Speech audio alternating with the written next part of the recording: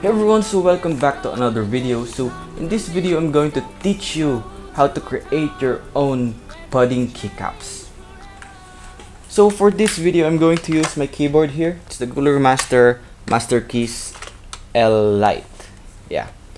So it's a mechanical membrane keyboard, I believe, and it has RGB zoning.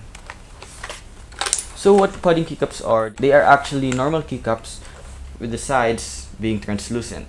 Not the whole side, but only half of the side. So here's a picture. Ding.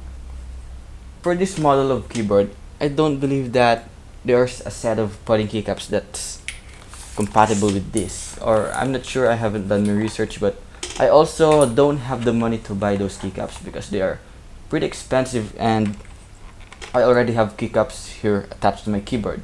So why would I buy one? I'm broke. So while browsing Reddit, I saw someone sanding off their keycaps to create their own pudding keycaps. And that's what I'm going to do in this video. I'm going to teach you how to do it. I'm going to tell you how long will it take for me to sand these keycaps. So there's a few main things you should keep in mind before doing this method.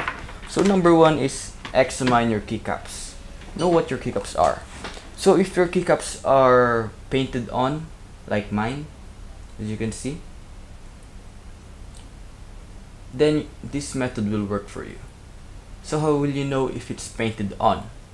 First, check inside your keycaps. If it looks like a clear plastic, a clear translucent plastic, and if it does, it means that your keycaps are actually clear plastic. It was just painted on to create this look. So that's true for my keycaps. Therefore, I can sand it down to create my own look. And if your keycaps are not like this, maybe they are a double shot, or the whole thing is actually colored plastic, then this wouldn't work because you'll be sanding off basically nothing. Without further ado, let's get sanding. So first of all, I'm going to use two methods in sanding off my keycaps, and I'm going to compare the results to know which is better and faster. So for the first method, I'm going to use only a 400 grit sandpaper or something higher to sand off the sides of my keycaps. And for the second method, I'm first going to use a 120 grit sandpaper and then further polish it down using a 400 grit sandpaper. So I'm gonna be using two kinds of sandpaper. So one thing to do here is try to sand it in one direction so all of your keys will look flawless and consistent.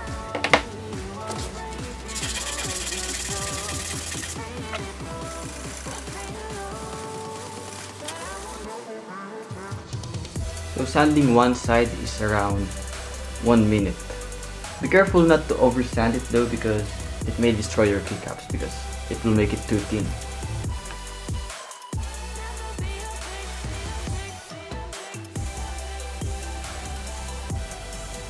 So now we've finished all of the sides.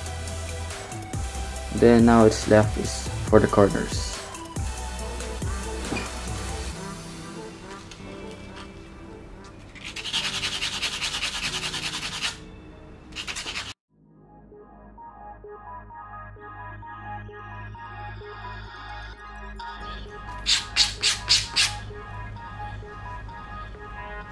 Tada! I've finished my first keycap.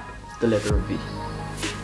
So one thing to know here is there will be some leftover paint here at the edges, and you can just scrape it off by doing it like this.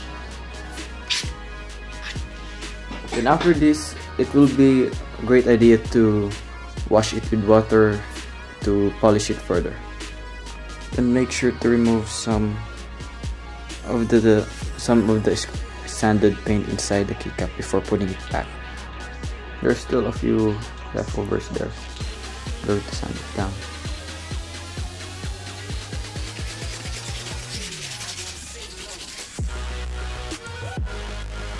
So sanding off one keycap took me around 6 minutes and 50 seconds.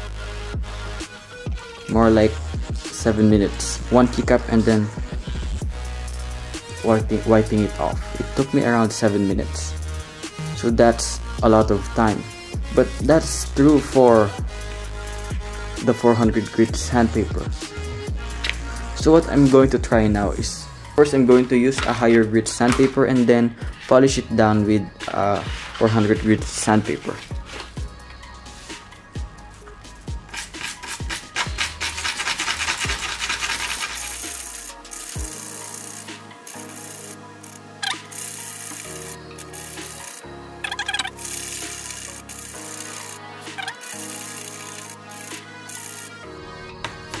Now all sides are done. Now we're going to do the corners just a little bit.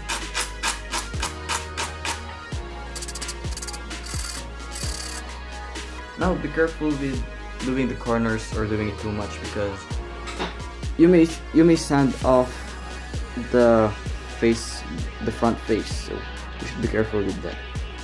Now we're going to use the 400 grit to make it smoother.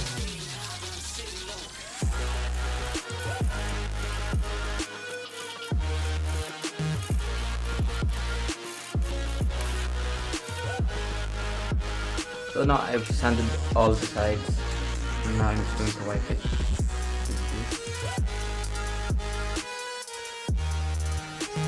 So now it's finished. It took me less time to transform this key by using the second method, which is first using a low grit sandpaper, this one, and then using a high grit sandpaper. And we're going to compare the results. So this one I just used a 400 grit sandpaper all alone, and this one I used a 100 grit first and then a 400 grit. Now I'm going to sand off all of my alphanumeric keys.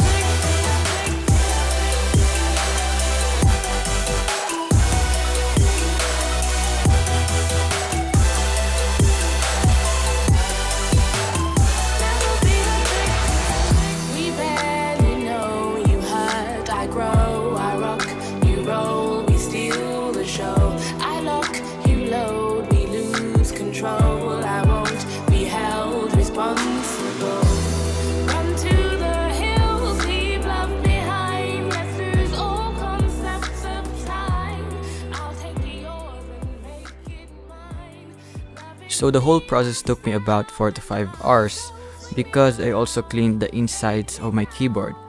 So basically what I did is first sand off my alphanumeric keycaps and then wash them and then dry them off using a paper towel. And then after that I removed all the other keycaps and cleaned the insides too. And also I also cleaned my keyboard using a dry towel. Then finally I put them all back together in one piece. So 4 to 5 hours seems like a long time in sanding off just a few keycaps and not the whole keyboard. So if you want to save time, you can always buy the HyperX pudding keycaps, which also looks good but it costs more. And also I am sure that most of the keycaps in the HyperX pudding keycaps will fit your keyboard except for a few. And for those few that doesn't fit your keyboard, you can use your existing keycaps and then sand them off. So that's basically sanding off maybe 5 to 6 keycaps and then you're done. And here's the final look of my DIY pudding keycaps. So I could fuck the world for 72 hours. Goddamn, I feel amazing. Damn, I'm in the matrix. My mind is living on cloud nine, and this nine is never on vacation. Start up that Maserati and vroom vroom, I'm racing. Popping pills in the lobby, and I pray they don't find her naked. And I pray you niggas is hating. Shooters go after Judas. Jesus Christ, if I live life on my knees, ain't no need to do this. So thank you guys for watching. I hope you liked this tutorial, and if you have any other tips or suggestions or any kind of comment, just comment it down below, and make sure to like the video and subscribe and hit the notification bell icon to be updated for more videos like this. Thank you. Cheers. Damn, I got bitches. Damn, I got bitches. Damn, I got bitches. Wifey, girlfriend, and mistress.